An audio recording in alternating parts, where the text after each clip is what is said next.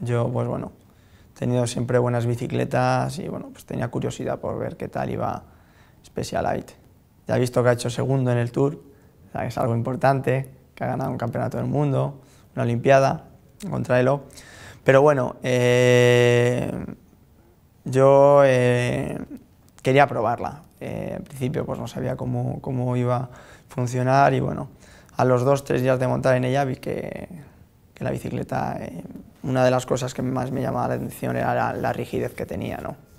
La rigidez que tenía lo notabas a la hora de, sobre todo cuando te pones de pie. Yo soy un corredor que va mucho de pie y veías que si tú movías el pie, la bicicleta iba para al lado, ¿no? Es una cosa que me gustó mucho porque es muy rápida a la hora de poder atacar, que además eso es uno de los factores que más uso yo para poder romper el grupo en la montaña.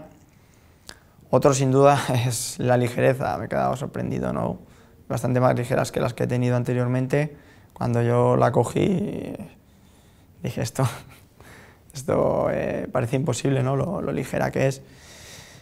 Y luego es una bicicleta bastante manejable, es una bicicleta que la he probado bajando puertos y a la hora de entrar en curva y la verdad que me gusta bastante, ¿no? La puedes llevar por el sitio que tú quieres. No llevo mucho tiempo entrenando con ella y las sensaciones han sido muy buenas ya.